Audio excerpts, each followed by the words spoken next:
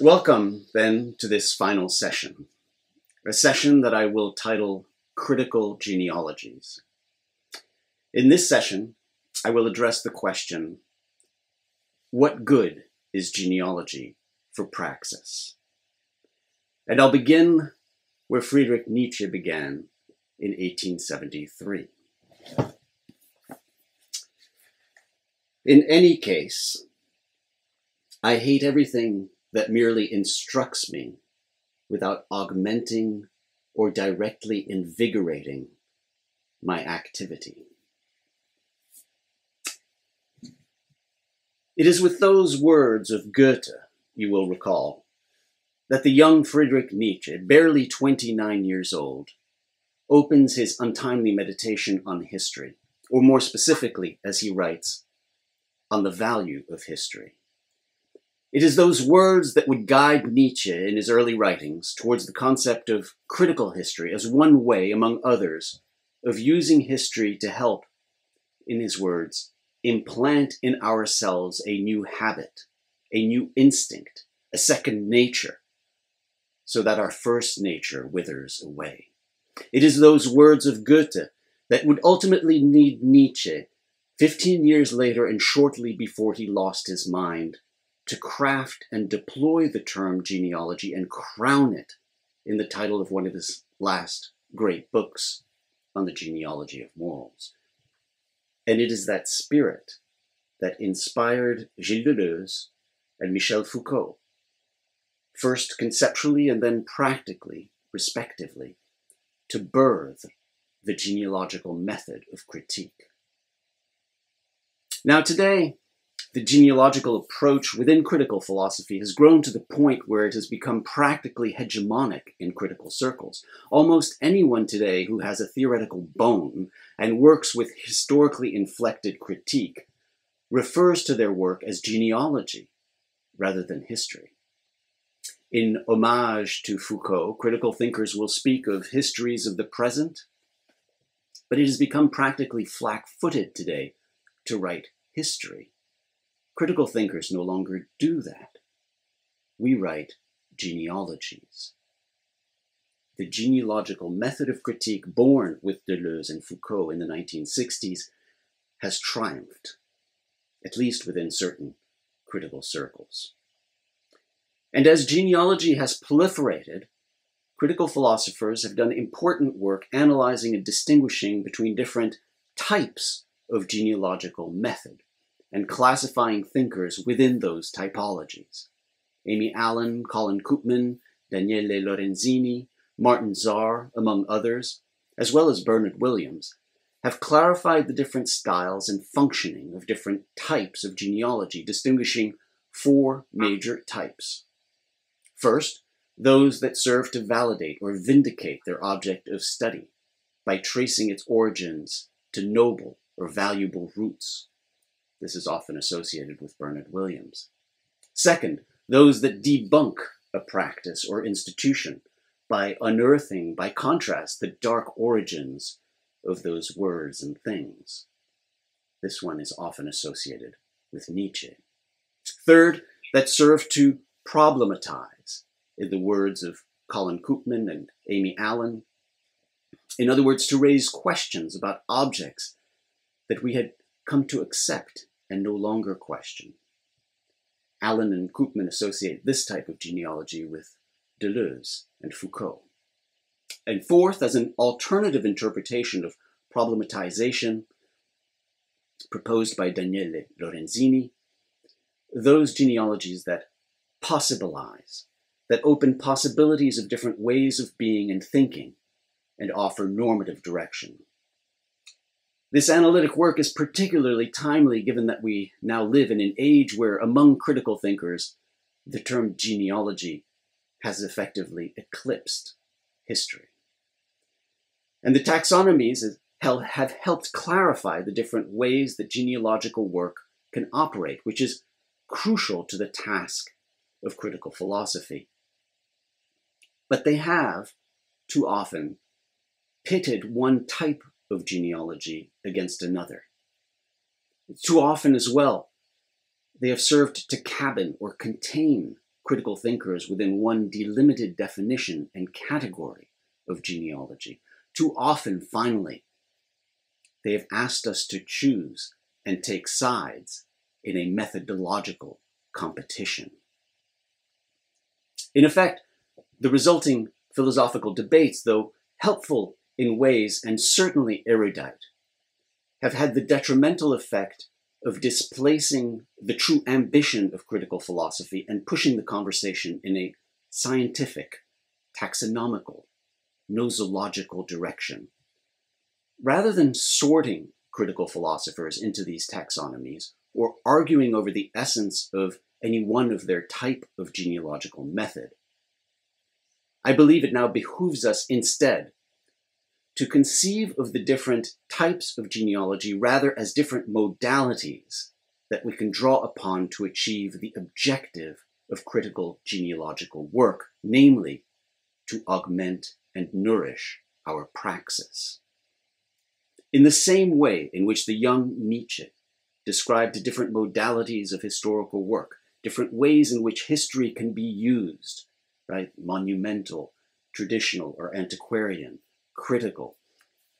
And in the very same way in which Nietzsche did not argue that any one of those three modalities should prevail, but rather that we should intentionally, willfully, consciously deploy these different modalities in combination at different times, in different contexts, to do effective historical work that brings about action, we critical thinkers must now focus on how different uses of genealogy can work together to invigorate our actions and activism.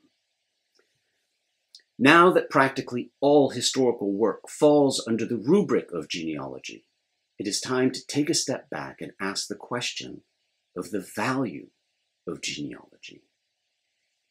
The fact is, not all genealogical writings today nourish praxis, nor do all of our philosophical debates over the types of genealogical method nourish praxis. It is simply not the case that all the work today that falls under the rubric now of genealogy is oriented toward the goal of invigorating our action or achieves that objective. And so with only a slight alteration, we might say with Nietzsche that we want to serve genealogy only to the extent that genealogy serves life. Of course, I replaced history with genealogy there.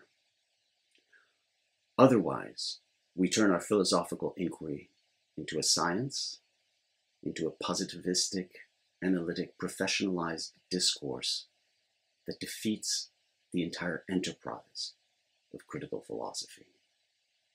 We begin to engage in a type of nosology, a Linnaean taxonomy in search of the true essence or objective truth of different types of genealogical methods, when in fact we should be drawing on their multiplicity and variety, combining and deploying them as exemplars of the work we need to do for praxis.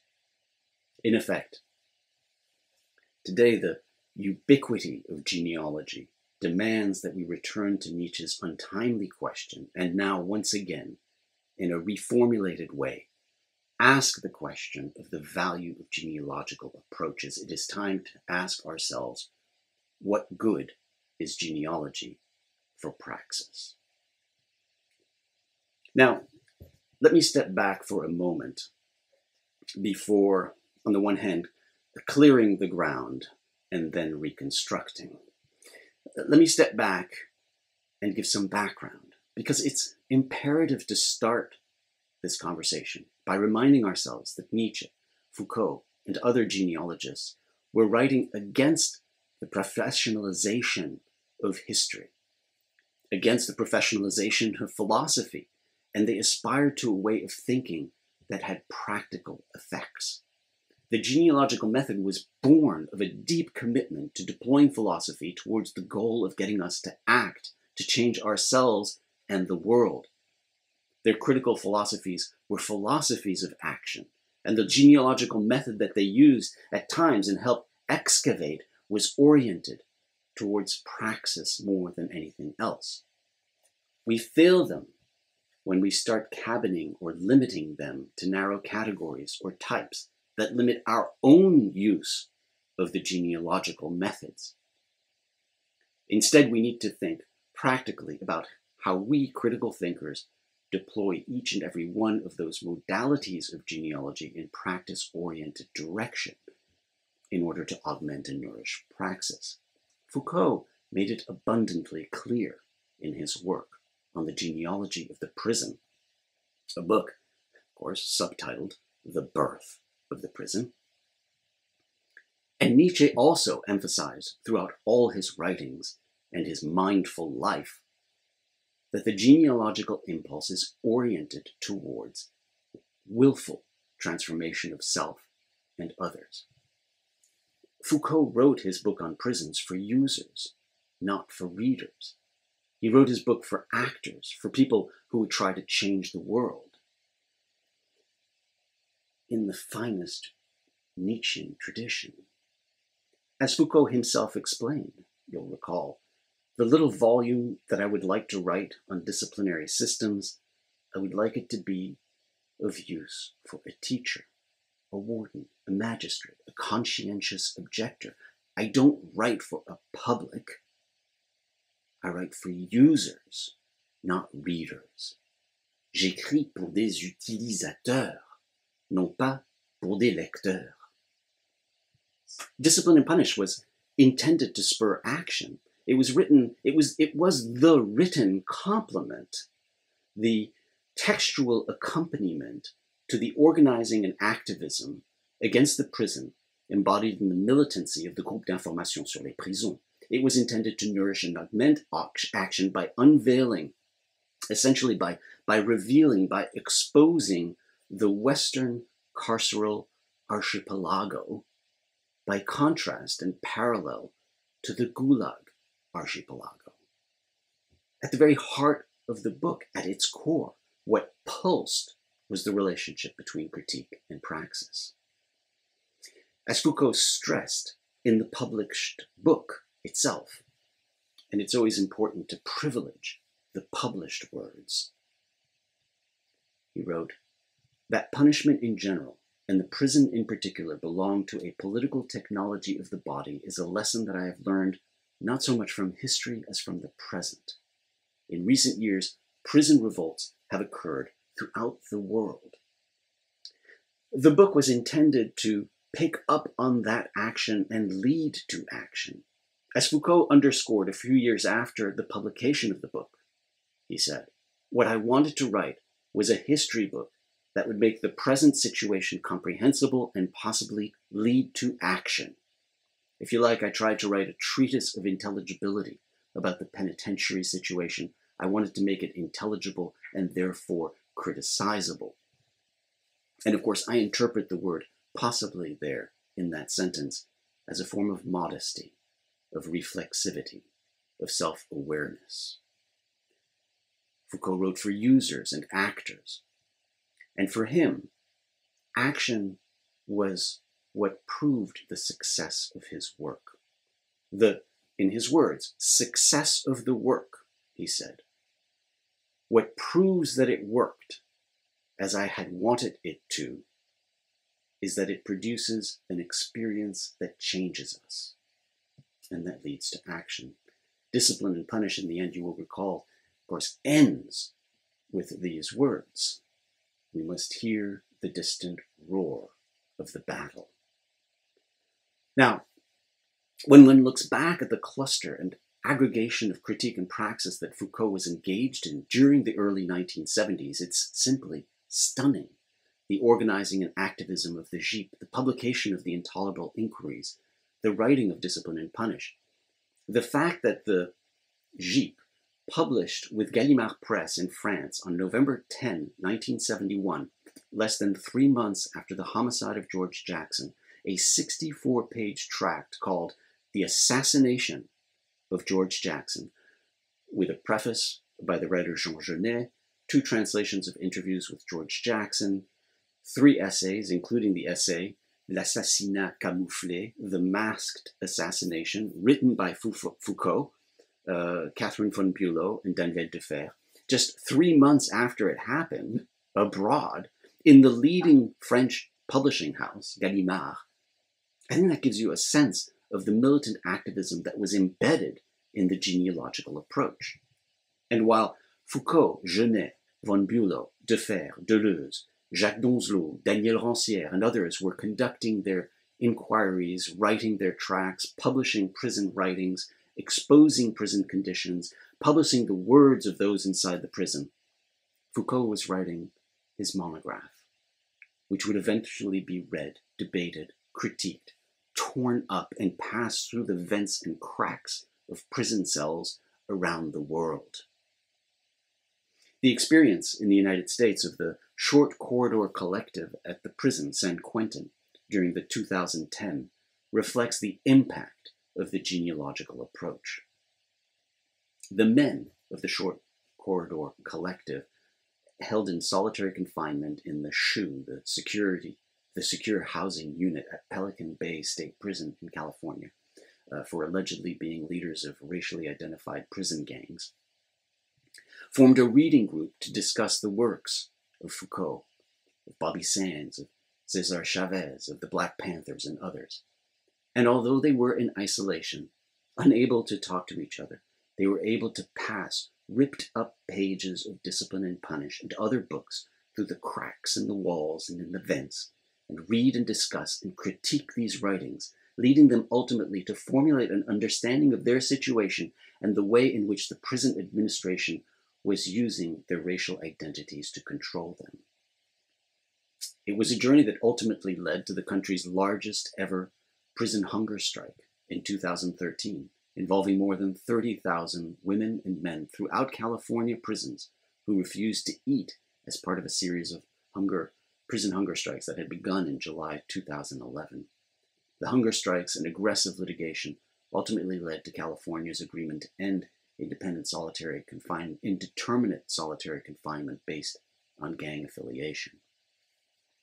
35 years after Discipline and Punish was published, Foucault's Genealogy would become literally contraband and ultimately contribute to the men of the Short Corridor Collective, detained in isolation in solitary confinement in the SHU, theorizing and acting against their torturous condition, planning political mobilizations of tens of thousands of incarcerated persons, militating with the JEEP, publishing pamphlets, writing a genealogy that contributes to those revolutionary cycles.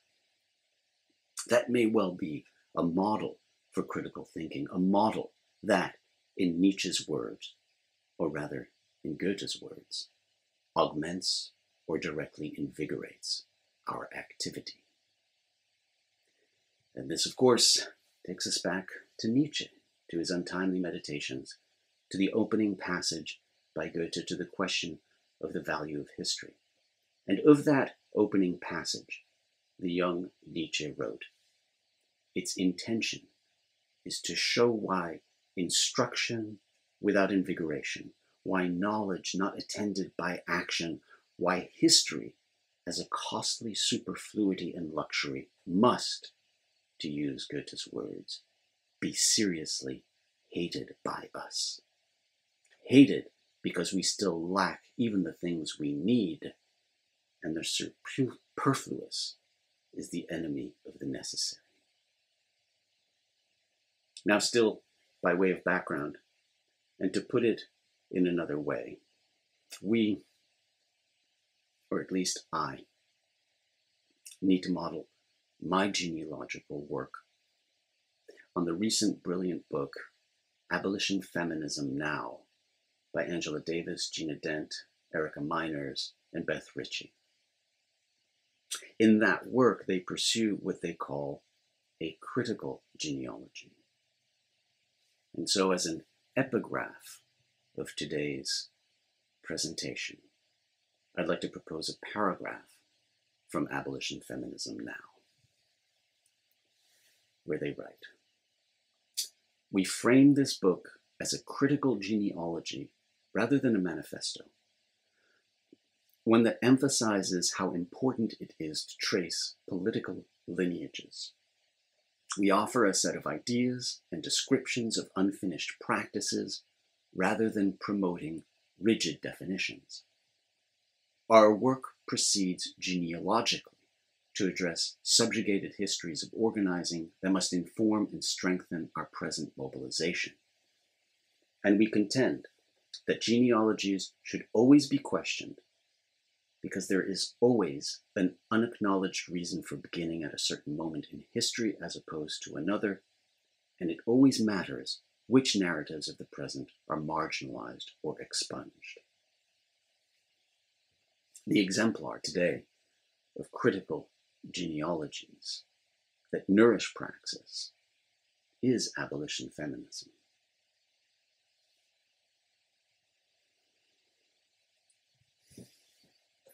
To summarize before I begin, not all genealogical work today encourages praxis, in part because of its proliferation and now pervasiveness. It has become what history was in the 19th century. It's crucial now that we assess the value of genealogies. It's imperative that we knock on them to determine which are hollow and which are robust, which discourage and which nourish action. It is time, once again, that we do philosophy with a hammer. Let me begin then with some ground clearing. Before proceeding, I think there are a few potential misunderstandings that I'd like to set apart. 3 in particular. First, then, the 4 types of genealogy, vindicatory, debunking, problematizing, and possibilizing, should not be treated as competing or mutually exclusive types of genealogy. One is not better than the other. One is not more critical than the other.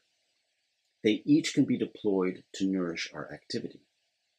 And truth be told, they were each deployed in combination and at different times by the critical thinkers to whom we have individually and uniquely and separately identified them. Rather than treat them as competing types, they are, each one of them, an integral element of critical philosophy. They don't constitute different types associated with any one critical thinker. They are instead enmeshed as multiple elements of critique. To draw an analogy, we should conceive of them as Nietzsche thought of the different styles of doing history: the monumental style, the traditional or antiquarian style, the critical style. Like those, they represent different modalities that should and are used in combination for purposes of praxis, for life, as Nietzsche would say. Now, in prior work, I had proposed a multidimensional definition of critical philosophy with 6 core elements. I won't belabor this here since I spelled it out at length, but just recap the 6 elements. The first concerns the reflexivity of the critical theorist. A quintessential element of a critical philosophy is that the thinker herself question her situated and contextual historical position and epistemological understandings. The second element is the importance of ideational categories and constructs. Ways of seeing the world and acting are mediated by mental constructs, whether we call them ideologies or regimes of truth. Those shape the way we understand our environment and our actions. Third, the imminence of critique. Often, but not always, we enter into the object of our analysis, into their internal logic, in order to understand them on their own terms, to find within them tensions or contradictions that will prove productive to our thought. The fourth is the idea that we are engaged in unveiling illusions, those mental constructs and categories that shape the way we understand the world. That's what's called defetishizing critique or ideology critique, but the central element here is that we're engaged in a task of unveiling constantly, unveiling illusions that deceive us and have real effects. The fifth element is that critical philosophy is especially attuned to the relation between theory and practice. That relationship is at the core of the engagement. And the sixth element is that there is a goal of human emancipation, of liberation. The activity of critical philosophy is oriented towards the values of equality, solidarity, social justice, emancipation. Now, in light of that multidimensional definition of critical philosophy, the different modalities of genealogy should be understood not as different methods or types, but rather as different elements of a critical philosophy. Let me take two examples, problematization and debunking. Problematization is an integral part of the second and fourth elements, the importance of mental constructs that govern how we understand the world, and the need to unmask illusions. What problematization does is to show us that something that we take for granted, something that's common sense, something that's received wisdom, is actually, in fact, deeply problematic and may lead us astray. This is precisely what the second ideational element of critical philosophy is all about. What we are doing is problematizing our common sense and understanding, and in the process unveiling what we might call ideologies or illusions. We are turning what used to be received wisdom into a problem, and that, of course, is the core of the fourth element of critical philosophy. Now, there is no doubt, and Amy Allen and Colin Koopman are entirely right, that problematization is at the heart of the Foucauldian and the Deleuzian projects. There's no doubt that Foucault was constantly engaged in problematizing things: madness, punishment, sexuality, social science, the clinic. It's also the case that Foucault favored problematization over providing answers, and in this respect, again, Koopman is entirely right. There is a difference between problematization and the Hegelian dialectic. Hegel's dialectic seeks forms of resolution, works through those forms of resolution. If we think of the dialectic itself as an interaction of a problematization and a resolution, Hegel no doubt favored the moment of resolution, whereas Foucault emphasized the moment of problematization. Koopman constructs problematization, although carefully, as a conflict between Nietzsche and Hegel. This serves to structure the contrast between Deleuze and Foucault on the one hand, Hegel and Adorno on the other, between problematization on the one hand versus contradictions and immanent tensions on the other. As a technical matter, I differ in my reading of Adorno. I think that his negative dialectics brings him much closer to Foucault, and it's precisely because of Adorno's refusal of the resolution in Hegelian dialectics that he and Foucault share such sensibilities.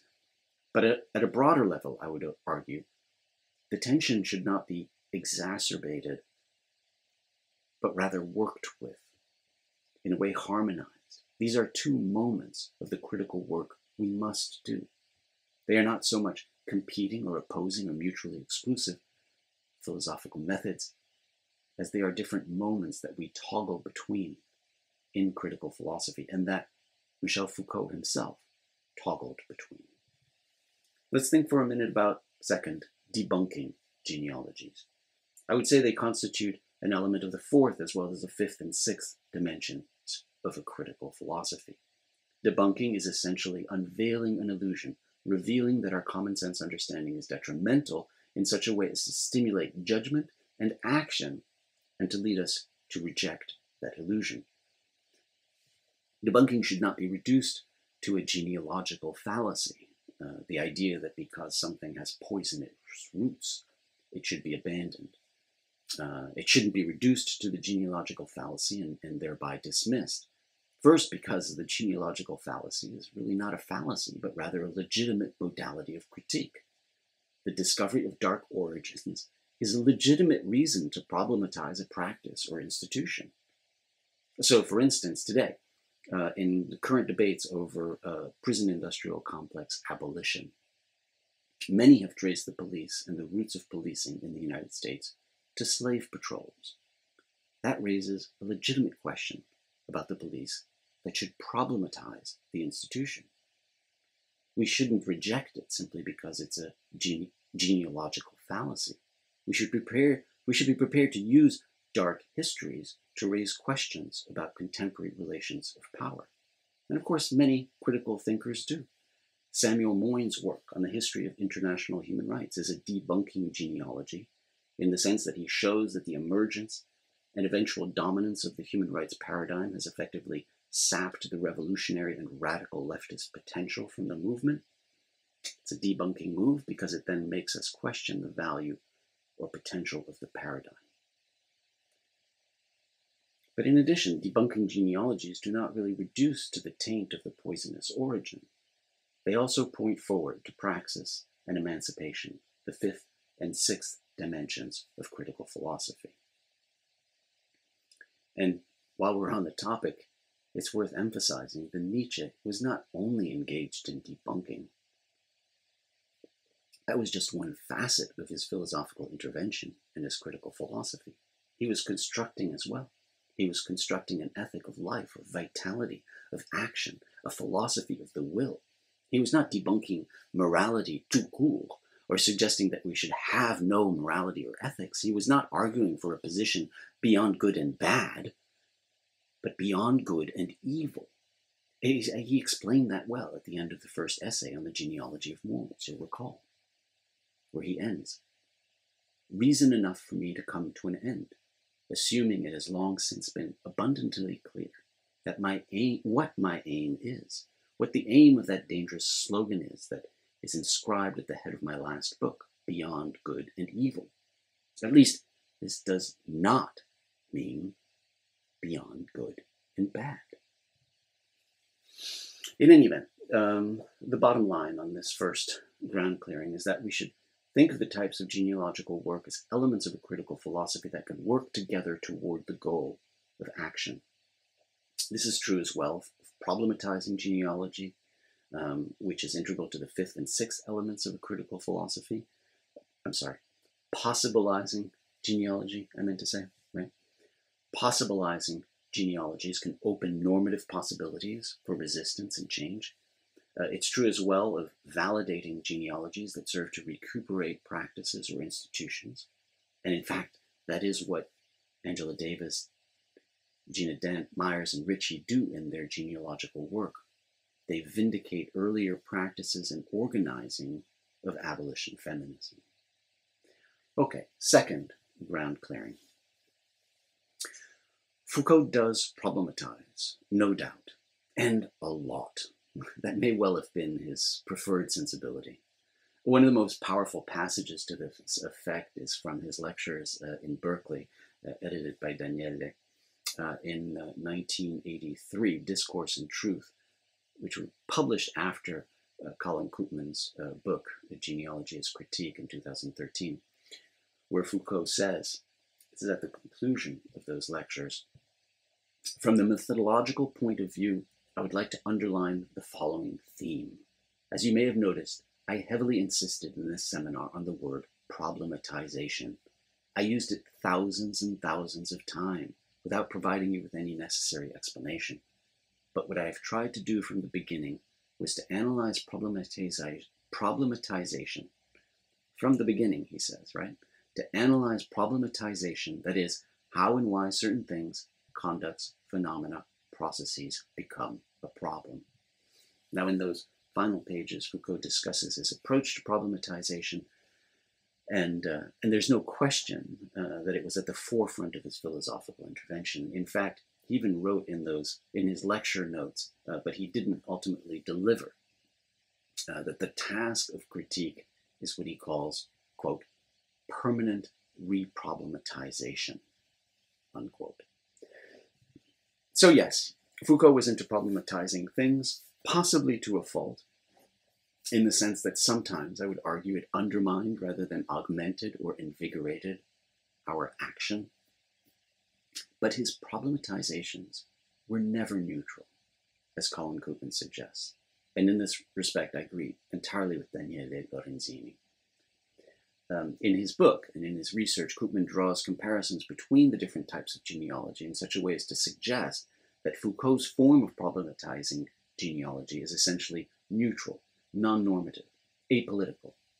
Koopman writes, it is a form of genealogy that is neither for nor against the practices it inquires into, but is rather an attempt to clarify and intensify the difficulties that enable and disable those practices. Now, the notions of for and against Koopman ties to the distinction between vindicatory genealogy and debunking genealogy. The first is for, while the second is against the object of the inquiry. By contrast, according to Koopman, Foucault was putting forward genealogies, quote, under a critical modality that aims to be neither for nor against. Foucault aimed for a certain kind of neutrality. Of course, as Koopman writes, granted that no philosopher can be neutral about everything, there is still room for the philosopher to aim to remain neutral about some things. Now, I would argue that Foucault was never neutral in his problematization. He never chose his objects of genealogical study in a neutral way. In each case, the prison, sexuality, the modern subject, there was a normative, personal, and deeply political motivation. In each case, his choice of objects and his critiques were motivated for change, whether for desubjectification or for others possibly to use. Recall, Foucault wrote his little book on the prison for users, not readers. So in this respect, I depart from Colin Koopman's analysis, at least the thrust of it, reflected in the very first opening sentence of his great book on genealogy as critique. He writes, genealogies articulate problems, but not just any problems. Genealogies are concerned rather with submerged problems. The problems of genealogy are those problems found below the surface of our lives, the problems whose itches feel impenetrable, whose remedies are ever just beyond our grasp, and whose very articulations require a severe work of thought. I beg to differ. Genealogists do not, first and foremost, articulate problems. They must lead to action. And when they do not, they are of no use. There are other passages there that I take issue with. Koopman writes that my main claim in this book, following but also extending the work of Foucault, is that genealogy at its best involves a practice of critique in the form of the historical problematization of the present. I would say at its best, it involves a practice of critique and praxis. Now, and of course, when I look at all of the work that was done around the prison with the sheep, the intolerable tracts, the lectures on the punitive society, I have no doubt that the genealogical method augmented and directly invigorated our activity, normative through and through. Ground clearing 3. While the problematization modality of genealogy always has an engaged ethical dimension, and in this sense I agree with Daniele Lorenzini, I am not convinced that the normativity is internal to the genealogical method. And here I need to have a longer and continuing conversation with Daniele, which we will. When Daniele writes in his essay on possibilizing genealogy that, quote, I will be in a position to argue that Foucauldian genealogy possesses sui generis normative force, I'm not entirely convinced yet. And even when Daniele hedges his bets somewhat and writes that, although it does not tell us precisely what to do or where to go, it creates a concrete political framework for action, a political we, that commits us to resist arbitrariness of the power knowledge formation it reveals, again, I'm not entirely persuaded. The emphasis here, and as our conversations will continue with Daniele, is on a framework for action, if I understand, and the creation of a political we. And I fear that the genealogical method does not provide within itself the normative direction that we would need to assess even that we. Now, of course, few, if any, methods do. Perhaps none do. We need most often to reach outside our methods to find our values, which is, of course, why we need a radical critical philosophy of values. But the truth is that all of these modalities of genealogy can and have been used by dark figures just as easily as by critical philosophers. Donald Trump and Steve Bannon have been wizards at genealogical work. So have the European men of the New Right. I'd also say that I'm somewhat skeptical that counterconduct has a normative dimension internal to possibilizing genealogy, as I think Daniele suggests at time. Now, I will confess that I am personally drawn to the concept of counterconduct.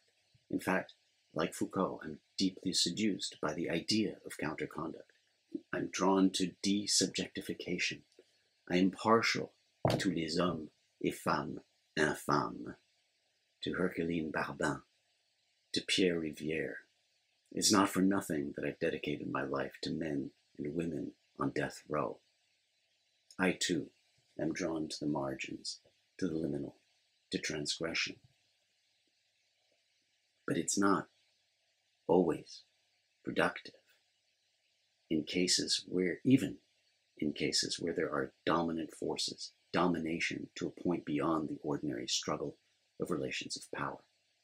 Counterconduct is deeply seductive, but it has to be placed in context, and that context does not reduce even to an imbalance in relations of power.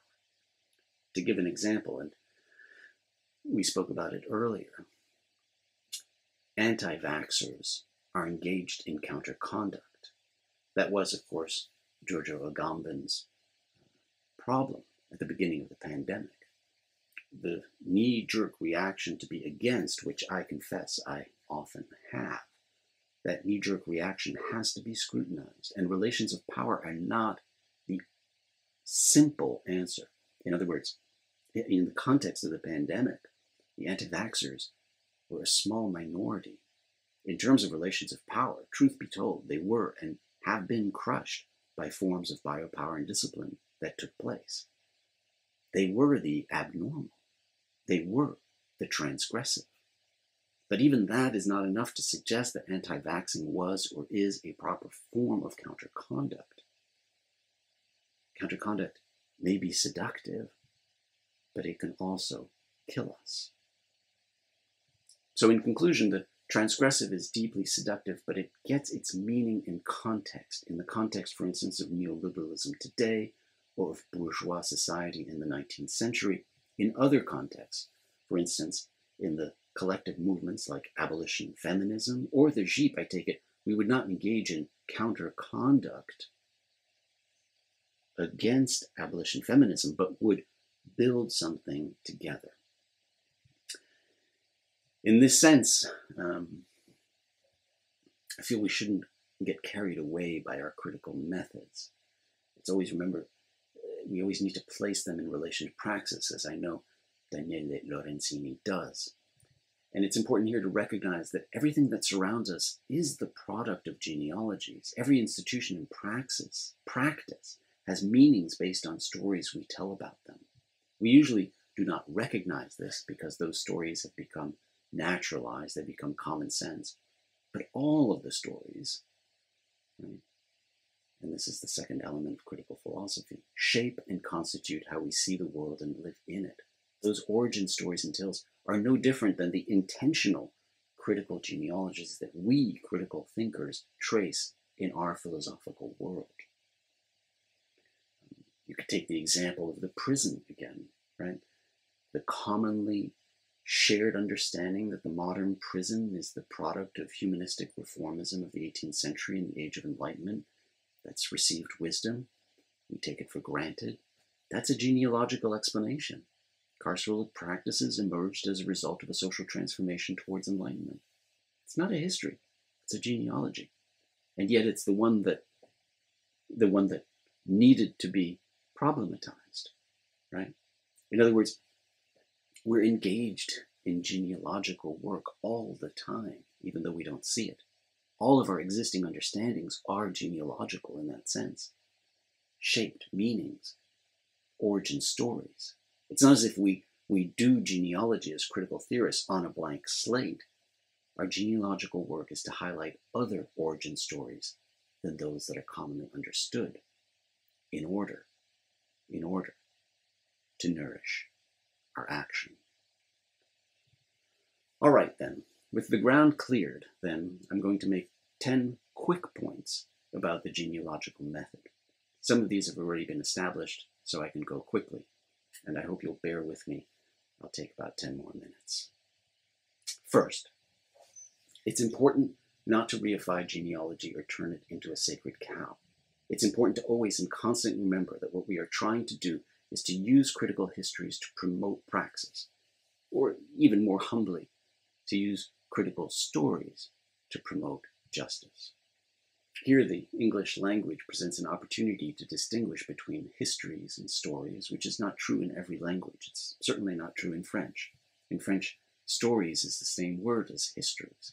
One tells stories, but one does histories. In French, on dit des histoires, on fait de l'histoire, or today, because of the genealogical turn, on écrit des histoires, right? Des histoires, au pluriel. But in English, there is a way to distinguish the two. And at times, it's important to bring critical theory back down to earth and suggest, perhaps, that what we are doing is telling stories rather than doing history.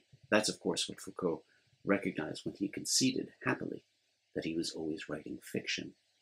Now, that gets very distorted by the right and by liberals. It's a delicate and complicated claim to make, and he explains it beautifully in his conversations with Duccio Trombadori in 1978 in the Remarks on Marx, and I'll let you reread those.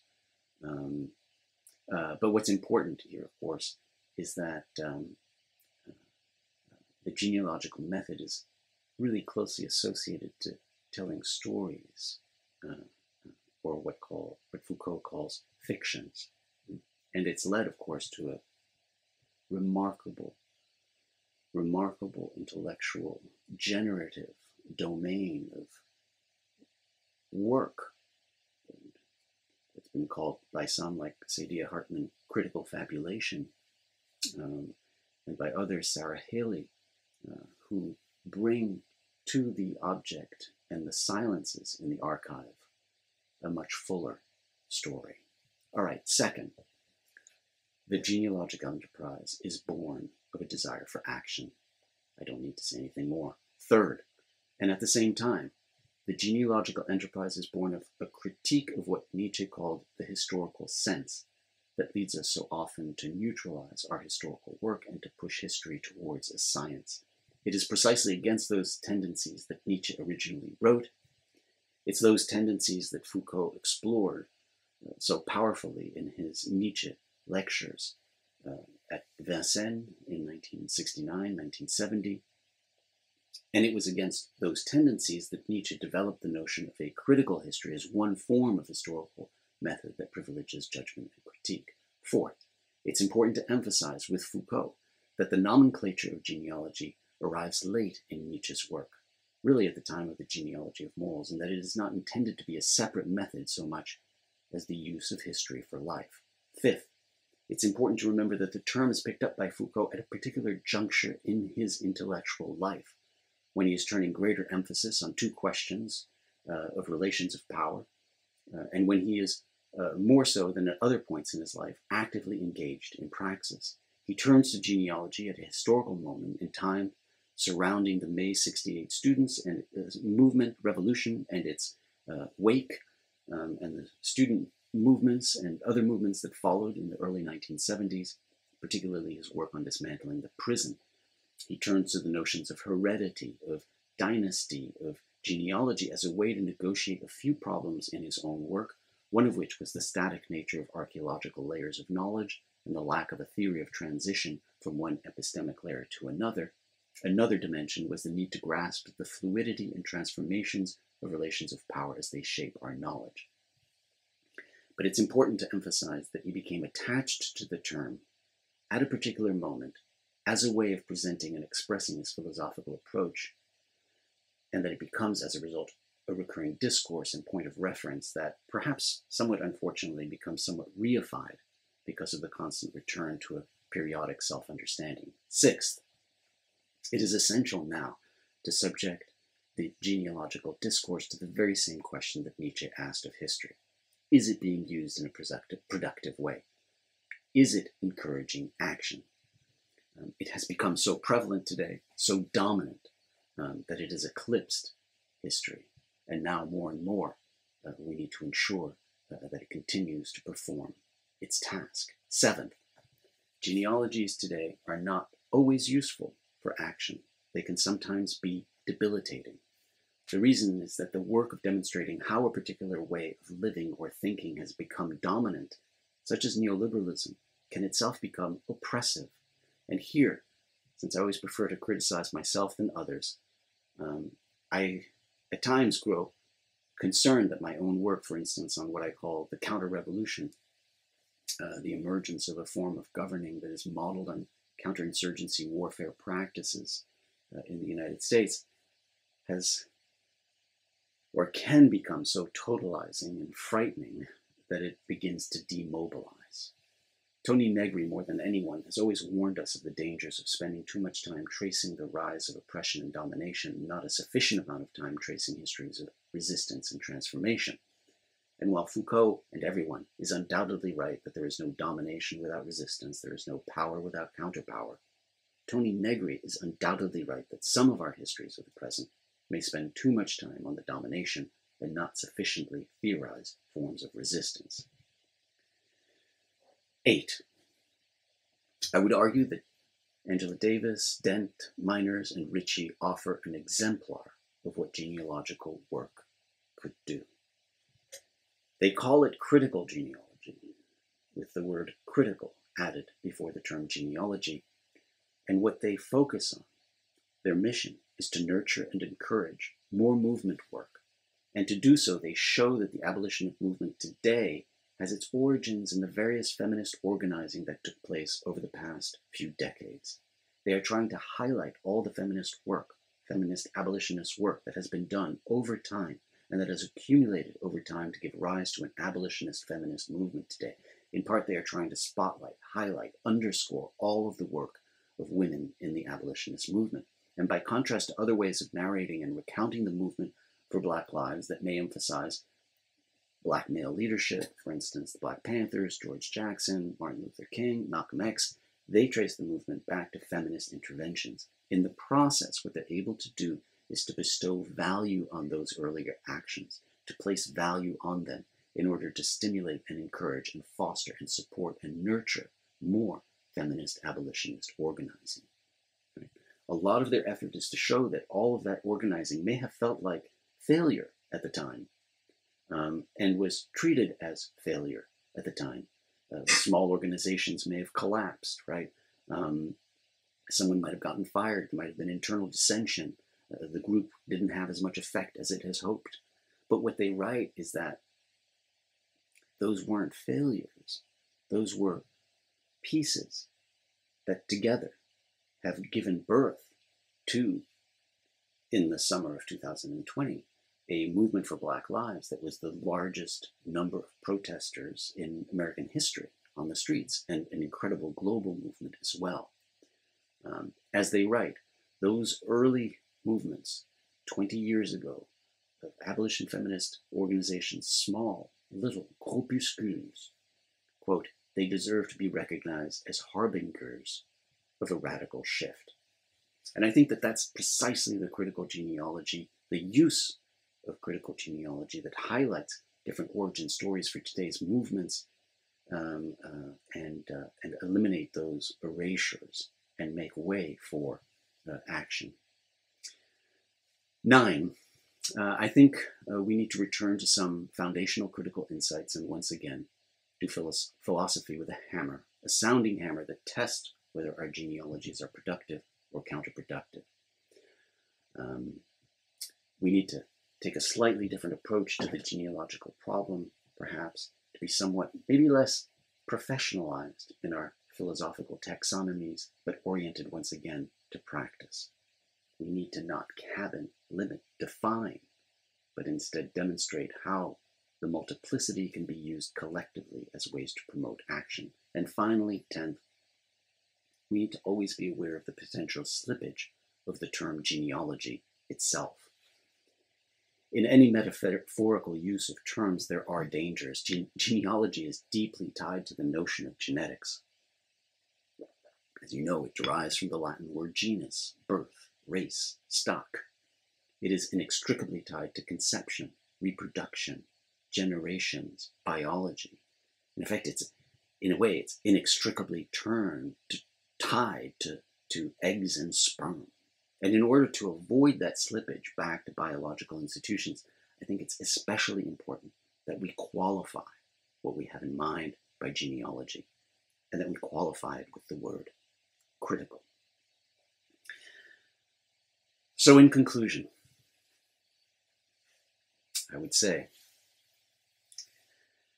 that at least with regard to my own project and my own work, the term I would like to use, following Davis, Dent, Miners, and Ritchie, and others, would be critical genealogies, in the plural, with the use of the term critical to qualify those genealogies that are useful for action.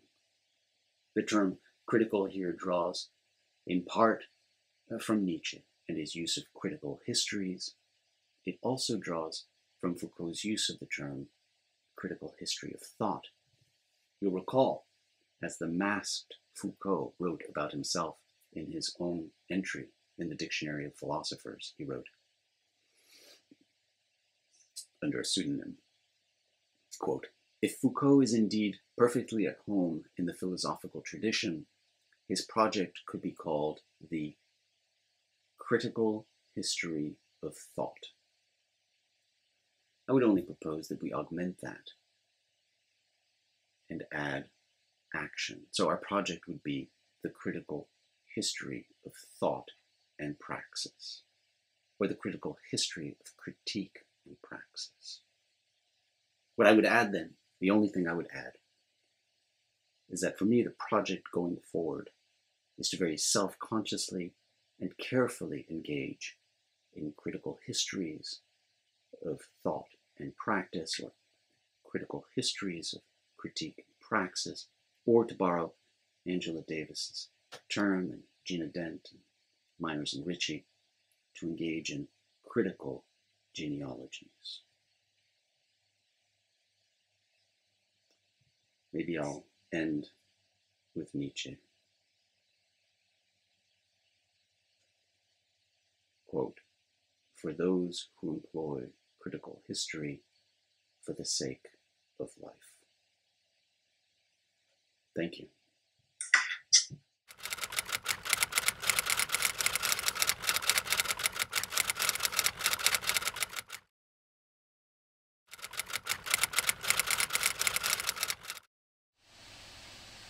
Let me just clarify something in case I was not clear. I don't think I was suggesting that critical genealogies, that there's a contrast here between the object, that it's simply a question of the object, which I think I was hearing in the way you were formulating the question, as between submerged problems that we don't see, right, genealogies of those or something, versus genealogies of action. So that leads to action. Right, so that lead to action. Right. I mean, in both cases, I mean, I think we need both. I mean, we do need genealogies of submerged problems. That is genealogical work. I mean, submerged in the sense that oftentimes illusions are hidden, right? I mean, or just understood. I mean, my favorite that I've worked on a lot is the illusion of free markets. I think that is a submerged and merged. I mean, but it's so deeply ingrained that part of the iceberg is above and part of the iceberg is below. But I definitely think we need to be engaged in that practice. All of it, though, needs to be oriented, as Nietzsche was suggesting, towards nourishing our activity. All right, so then, what is action? Do we need a genealogy of action? I don't think I would go there, although, you might be able to convince me. But I don't know if that is where I would go. The relationship to action is a relationship to values. What is the value of values? Nietzsche asked. I think it is action, it is will, it is transformation of self, possibly of others. And that's where that gets gauged or evaluated in relationship to values, which I do not think are internal to the genealogy, and this is where we might differ. And I don't even think are in a very, can't be reduced simply to relations of power, although relations of power is the medium within which we need to analyze them. And so in my work, I've generally drawn on the values that have been integral to the kind of the strand of critical philosophy that I feel a part of, starting with Marx and going to the present, which are values of cooperation, solidarity, equality, what I call social justice, emancipation. And those I find in the current of critical philosophy, of which I consider myself a part. Okay, I think we'll have to leave things there. Yeah, unfortunately our time is over. Thank you, Bernard, for this All right. talk.